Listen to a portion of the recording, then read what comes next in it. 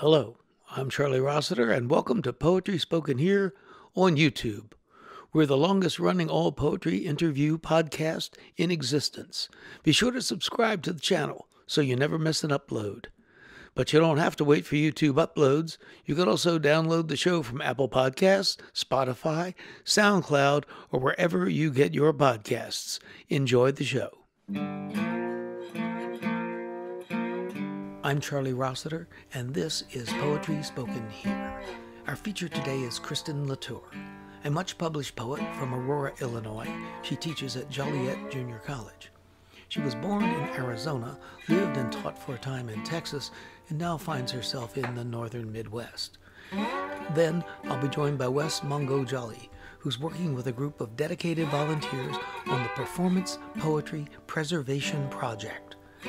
It's a project that is well on its way to creating an accessible, online, recorded archive of the history of the Poetry Slam.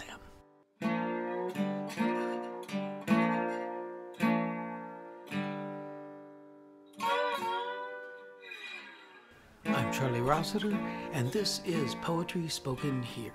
Our guest today is Kristin LaTour. She has 2 master's degrees, one of which she got at the University of Duluth, with an emphasis in women's studies. She's got a brand new book called What Will Keep Us Alive. We're going to be talking about that book and hearing poems from it. Kristin, I'm so glad you could be here today. Thank you. It's great to be here this morning.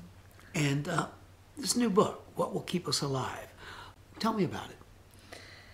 It's a long time in coming. I think I have friends who have spent longer on manuscripts and getting them published, and this one, it started after I got my master's degree in 2007, and I kept putting together poems and getting rejected and after a while of spending money on submission fees, and I took a break for about a year, and I went to AWP, the American Writers Programs Conference, and I was part of a reading with a lot of other women publishers.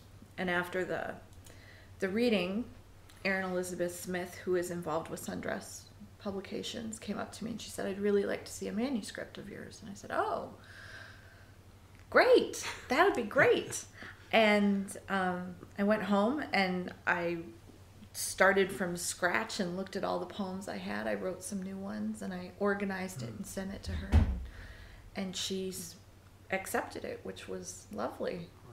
Is there one big theme to the book, or are there a couple of themes? When I first started, when I put the manuscript together and sent it to her, the way that I had it organized was like from childhood to adulthood. So the poems that were more about children at the beginning, the poems that were more about older age towards the end. And as we worked on the manuscript, we talked about different ways to organize it, that wasn't really working. And so after a couple of ways of trying and it wasn't working, I did it by regions of places where I've lived or have spent time. So the whole first section is more about the desert, the middle section is more about the Midwest, and the third section is more about the East Coast, where I haven't lived, but I've spent a lot of time. Mm-hmm. So that's roughly how it's organized. Oh, that makes sense. Okay. And one of the poems here that you showed me that I saw, called Moving West. And I already knew from your resume that you lived in Arizona and Texas and other places. I'm wondering if we could try something. I haven't done this before on Poetry Spoken Here. If you'd talk us through the poem before you read it, like what's going on in this poem? It's a story. It is a story. And how about if you tell us a story and then read us the poem? Okay. I'm just going to make sure I don't leave anything out. So this poem it's loosely based on things that are true. There is some truth to it, as always, and there's a lot of it is lies. My parents went from Lorain, Ohio, close to Cleveland, to Tucson, Arizona. My dad was in the Air Force and he got stationed in Arizona. So they drove to move out there. They drove from Ohio to Arizona, and settled there, and it was very different. Tucson is very, very different from Lorain, Ohio. And my parents have always told stories about what it was like going to that place. You know, what my mother expected it to be like, what it was like living in this small city at that time, when they were living there, and the things that they could find that were similar to what they had had in Ohio, and things that were completely different. So that's the grain of truth, these people moving. So the story is these two people, this couple leaves Ohio, they drive to Arizona, they get there, and for the woman, life is not what she expected it to be, and she struggles while she's there. And in the end, she has to come to terms with things that are much different than what she expected they would be. Is that a good story? Yeah. Did I tell the story in a roundabout way? Well, I think so. So that's a general notion of what's going on. Okay. So how about if we hear it in poetic form? Okay. One of the things, I wrote this summer, and I was having some health issues, and as I was going through those health issues, I was doing a lot of soul searching. So that I think that soul searching comes out in this poem too. This was one of those poems that I needed to read over and over again and write with the idea that it was going to fit into the book. So it was a newer poem. All right. Moving west. She packed her cauldron, the dried woodland flowers, the cat's tail in a secret suitcase. The car headed west from land that smelled of iron ore, septic rivers. She nodded, napped, dreamed of lithe blue birds as tall as ostriches, sand in dunes and crevices laying flat against horizons of red rock. Each stop was more plateau-like. Illinois' barely hills of coal, Missouri's glacial mounds, Oklahoma's wasteland. They slept under the canopy of a Chevette, rocked by the wind, rain or still as a casket. She murmured spells when he entered her, under trees, the roots taking his seed into their veins, blessing their spring branches with abundant blossoms. When they arrived in the summer Sonoran heat, she found the suitcase was empty, but her lover swore on her breast he knew nothing less than that. She went to the barrio and found only clay pots for sale, decorative and gaudy, just Mexican oregano, sage, yucca flowers. She couldn't abide lying under creosote or Palo Verde, so she and her lover took to clean muslin sheets on a spring bed that sang songs like sea shanties as they came together.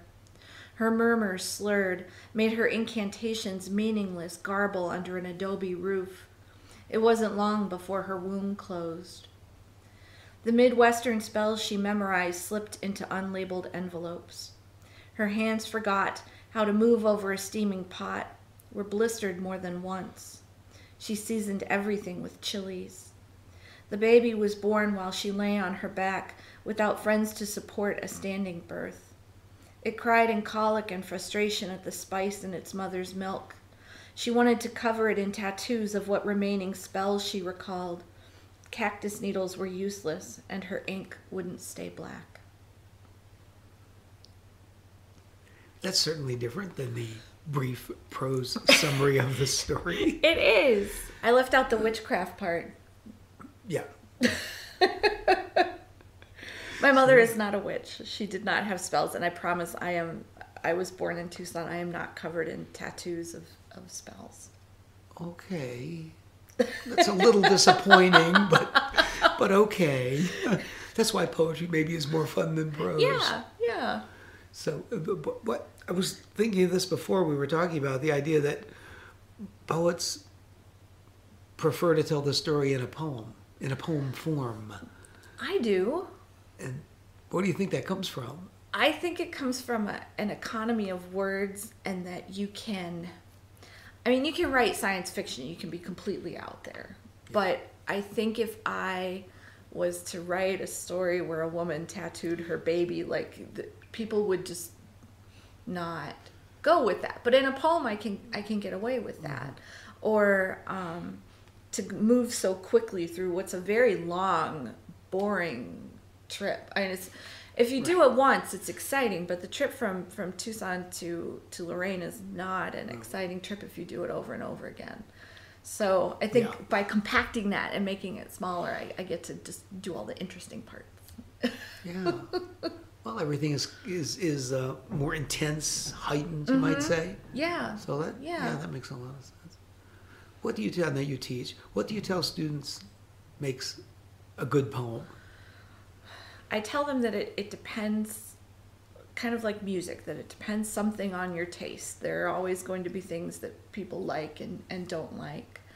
But some things are just not poems and other things are. So I think poems need imagery, and they need sound, and they need a compactness. Even epic poems are short. Like, you read an epic novel and it's girthy, like, you've picked up an epic novel, but when you read an epic poem, it's still concise. There's a conciseness to it. So, and musicality, and I think that comes through the sound. Sometimes it's just word choice, and sometimes it's meter, and sometimes it's rhyme.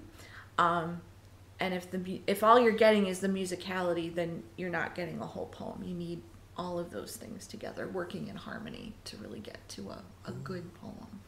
That'd be a way of elevating the level, if we were going to judge poems, elevating the level of how many of those components are functioning together. Yes. The rhythm, the sound, the story, whatever it is, or the image, whatever it is. I think so.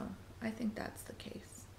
And I think it can't be forced either. It needs to be, the best poems to me are the ones that you don't realize something is happening at all until you go back and you read it again and again and again.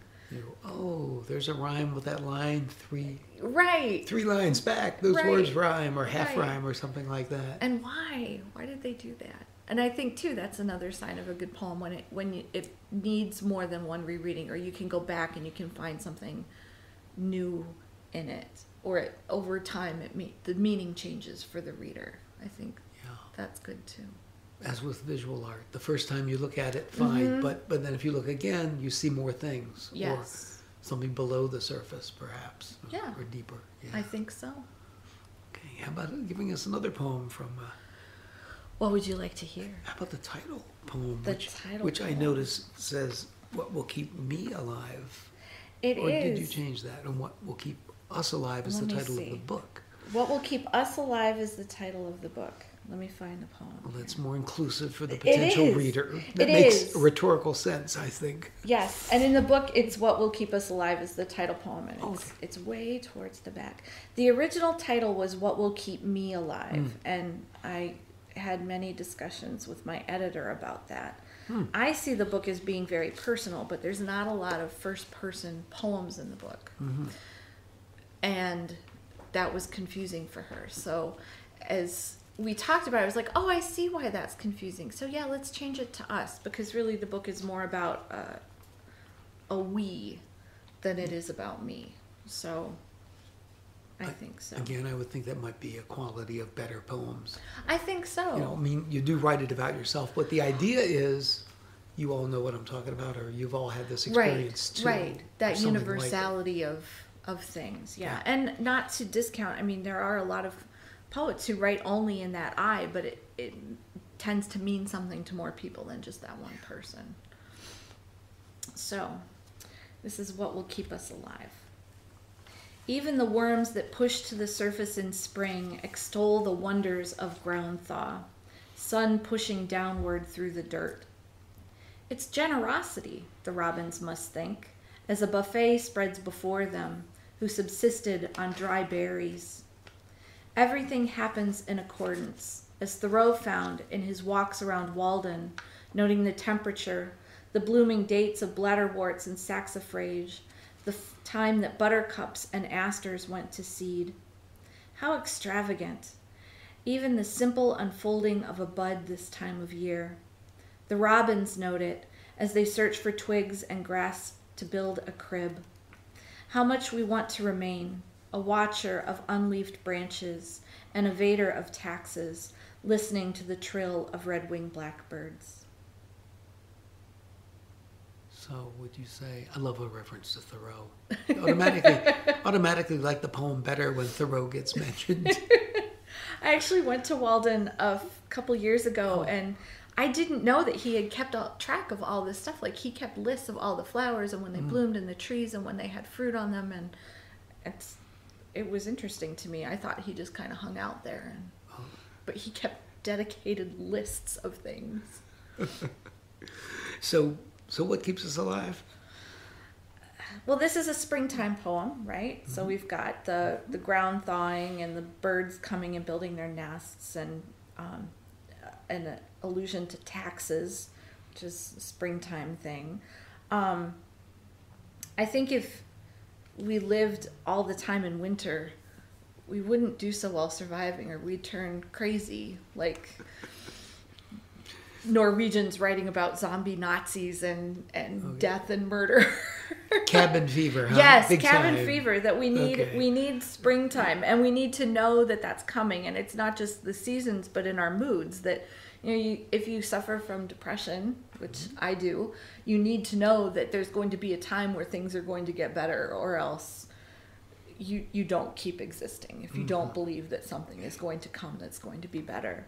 And I think that the birds know that too, that they know that they need food, right? They know that they need to procreate, that they will not keep going if they don't eat and build their nests.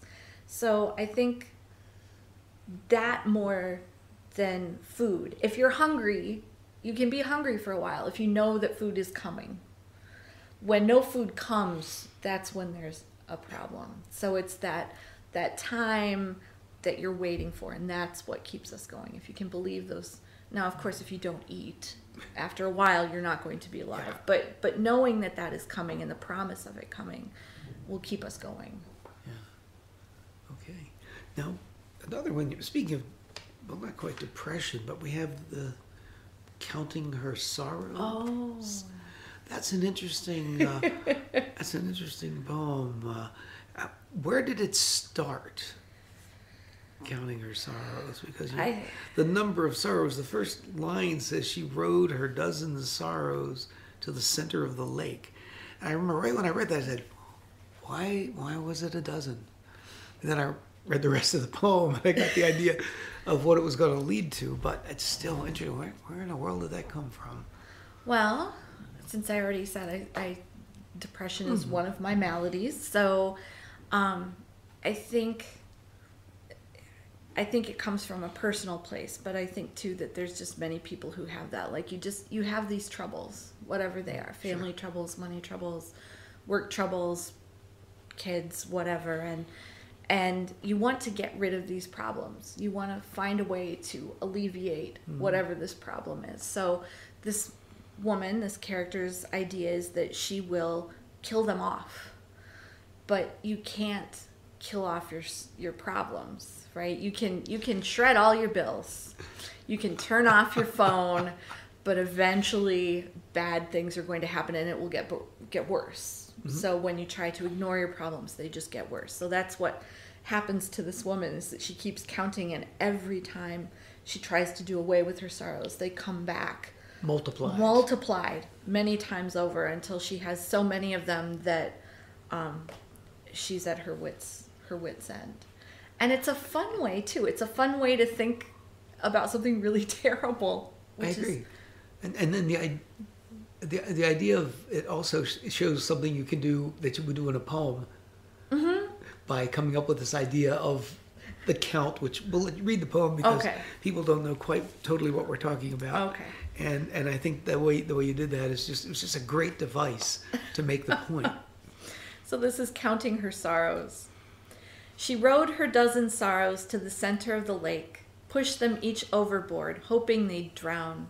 But they floated, grew arms or fins, and swam in the wake back to shore, shook the wet from their skin. They clambered into her car, blank stares and ahems the whole way home. She walked her 24 sorrows to the ocean-battered cliff, tossed them off one by one, but they boomeranged back faster than her arm could throw, and counting them as they huddled at her feet, she sighed, led the slow parade back over the hill to her darkened home. She packaged her 36 sorrows in brown cardboard boxes, wrapped in brown paper, tied with white twine. She licked 36 stamps and addressed the labels to prisoners at the island penitentiary. The boxes were traced back to her door, where they were delivered, smashed and full of hungry, squinting sorrows, only more. She boarded her 48 sorrows on the train that crossed mountains, savannas, valleys covered in snow, arranged them in reclining seats with cups of tea and one shortbread cookie each. She took a long rope, laced it between them as they munched and slurped, took the other end with her off the train just before the conductor shut it tight. She tied the rope around her slender waist, held her breath, closed her eyes. I just really like that poem. Thank you. Thank you. And I get the visual of her too on the train. Yes. Yeah, you can see a cartoon version of this poem. Yes. That some video person can get into. Yes. And you can just see the way that works. She's going to do away with herself and all of them if she can. Yes. There you go. Yeah. I like that they each get a shortbread cookie. You can just see them all sitting Yeah. tiny. They're small. They're not large things. She can pick them up and put them on a seat, give them a cup of tea and a cookie, and they're all sitting there. Dealing with life. Yes. Poetry helps you deal with life. Yes. Don't do that though. Don't tie a rope around your waist and no. There are better ways to deal with life. Much. What do you tell students when you want to tell them, like a kid comes in and isn't particularly into poetry? Your course just fit his schedule, as you said. Sometimes I had a free hour at 10 o'clock, so I'm here. Yep. What do you tell them they might help them get into poetry? Well, I try to be where they are at first. And all of us, almost all of us, started in childhood reading or learning songs that had these catchy little rhymes in them. And when you were a child, you learned a lot of things through poetry, like a rhyme on how to tie your shoes. Or you learned, we learned things through our poetry. And kids love Dr. Seuss, and they love Shel Silverstein, and they love music and songs that are poetry. And then you get to be, I don't know when it happens, maybe like junior high, where you have to start studying poetry and your teachers start, like, you will write a sonnet and you're going to write haiku. And I have friends who do this and they do a great job with it, but not all teachers do a great job with this. And suddenly poetry is difficult and challenging and hard. And by the time you get to college, you're so distanced from whatever love you had of poetry when you were a child that now you just think it's hard and boring and difficult.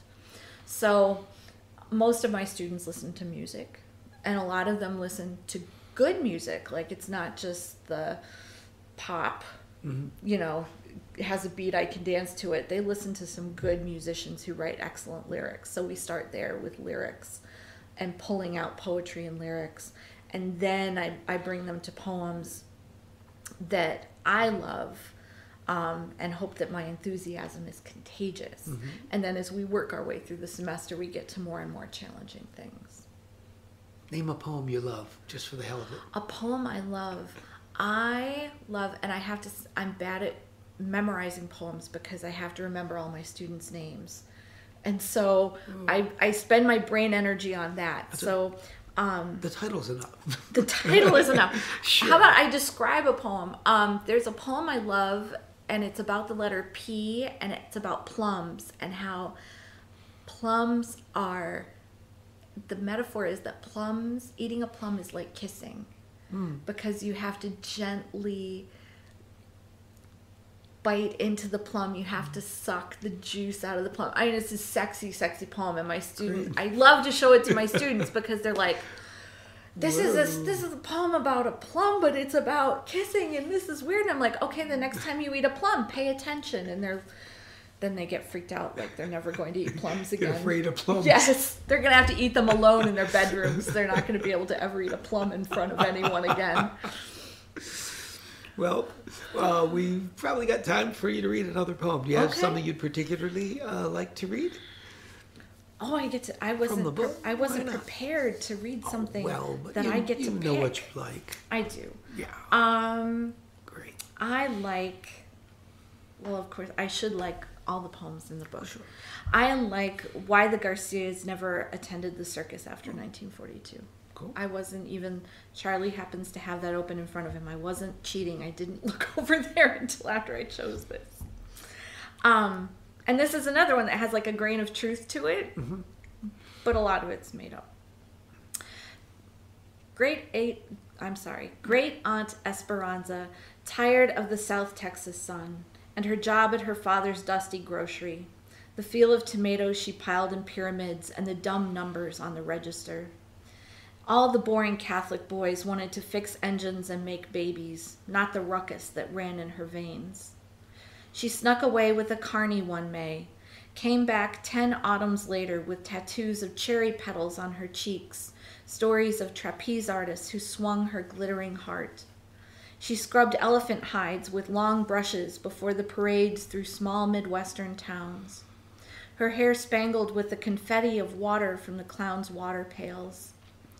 Brushing cobwebs off her old bed frame, she stuffed her mattress with sawdust and popcorn, tried to have dreams of girls in pink on milk-white horses, drank only icy lemonade. Ran away, and did someone actually run away and join the circus? I do. I have, my grandmother told me about this, that she had an aunt who did this. She ran away and joined the circus and came back years later, and people were just kind of astounded. She did have tattoos, but they were not on her face. So I just thought that would be pretty to have cherry petals on your cheeks. Oh, yeah. So that's the grain of truth. The rest of it's pretty much all made up, and I love the idea of sleeping on a mattress with sawdust and popcorn. It would just smell like the circus, wouldn't it? Sawdust and popcorn would smell like the circus. You got it. Yeah. Again, a quick, concise image conveys the big idea. Yeah. Big idea. Yeah, and I think a lot of us we romanticize this, like running away with someone, whether it's running away to the Bahamas or running away with the circus. Yeah. We dream of this. What would it be like? And often I think we're told in our mythology that it's never better. It's not good. But this woman had a wonderful time. You know, she came back and she was satisfied, it seems like, and she was ready to adapt to this life that she didn't like before. You know, that now she's in a place where she's okay. She's okay. Well, it's nice to end on a really nice, positive story like that. Yeah. Successfully running away and joining the circus. Yes. Living to tell about it. Absolutely. I'm glad you could do this, Kristin. Thank you so much, Charlie. I'm so glad I came. Thank you. I'm Charlie Rossiter. This is Poetry Spoken Here.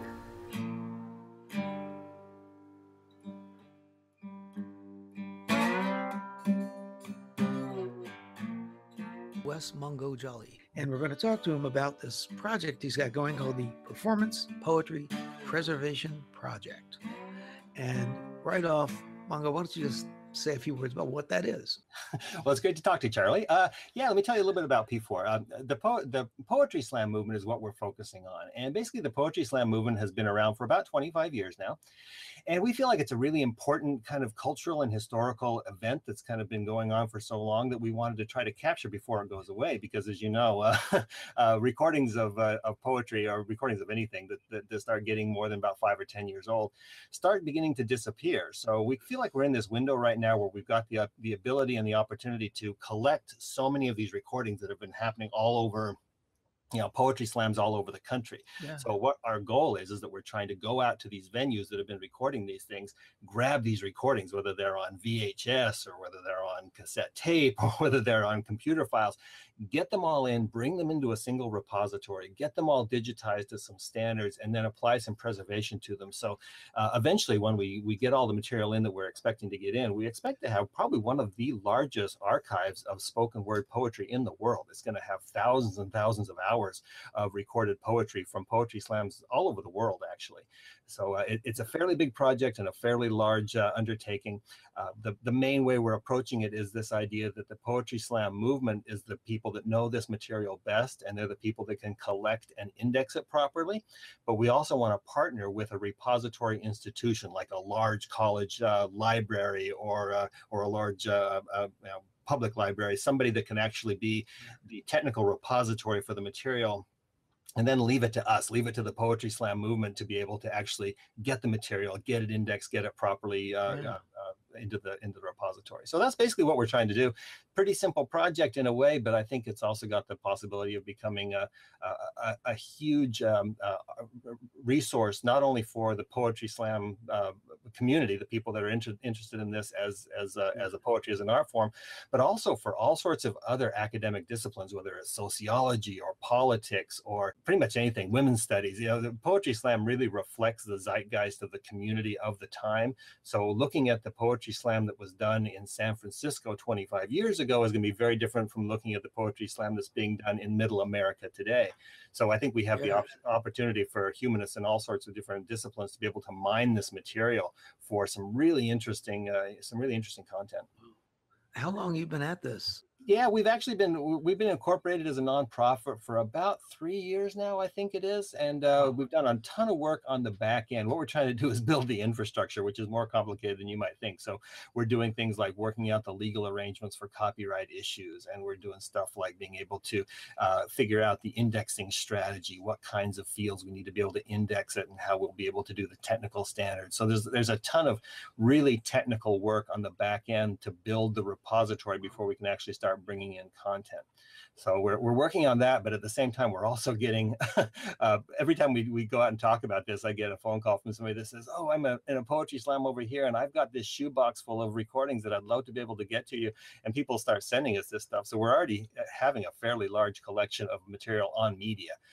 But the goal and what we're really after is to get that stuff all digitized into a digital repository as opposed to leaving it all on the media where it's inaccessible. What we have, if you look at our website, we've actually got kind of a catalog that shows the kinds of recordings we have and where they've come from.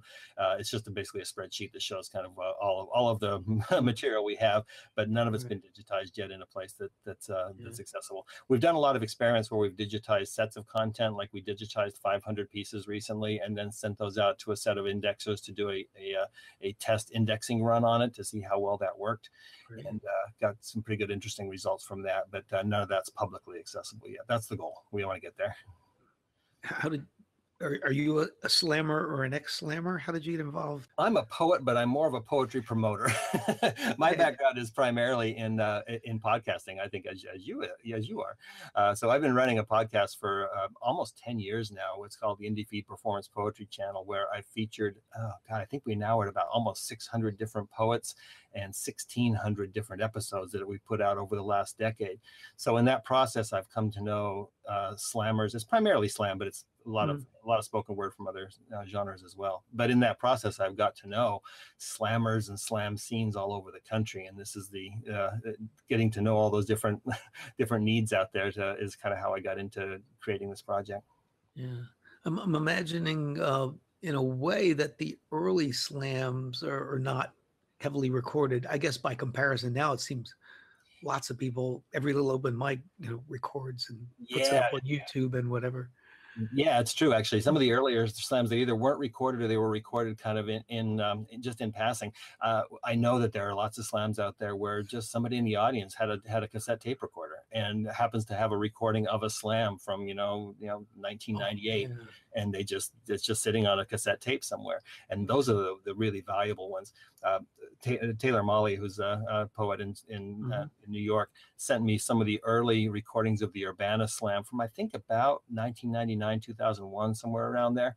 And it was amazing. These were some of the early people that before they ever got big that did these kind of little slams in the basement of CBGBs. It's like, wow, these are just amazing recordings. So they're all on mini discs of all things. So those kind of little treasures are all over out there, and we just want to grab them before they go away.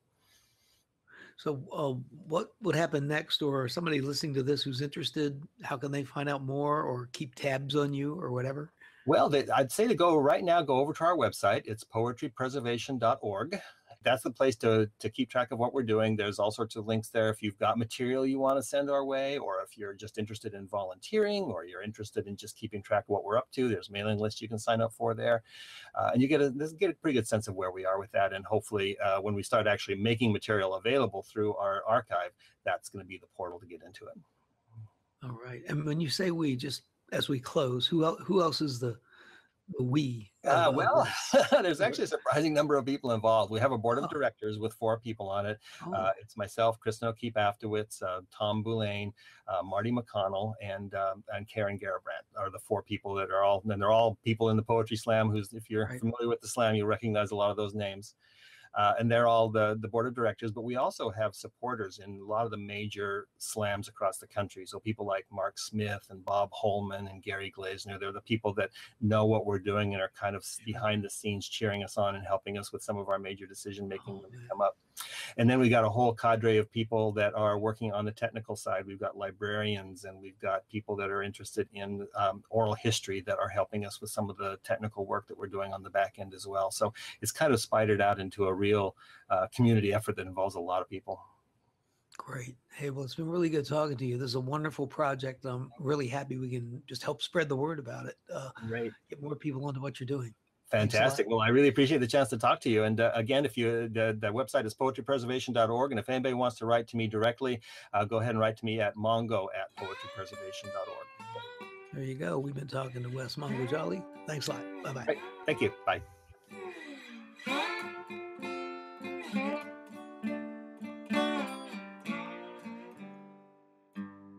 You've been listening to Poetry Spoken Here. I'm Charlie Rossiter, inviting you to join us again next time to let poetry speak to you. Music for today's program was written and performed by Jack Rossiter Munley. And remember, Poetry Spoken Here is more than a podcast. You can like us on Facebook at facebook.com/poetryspokenhere. Follow us on Twitter at twitter.com/poetryspokenhere. For more about today's show and other Poetry Spoken Here podcasts, as well as our blog, just visit our website, poetryspokenhere.com. If you'd like to submit suggestions of poets or topics for future podcasts, you can send to our email address, poetryspokenhere@gmail.com.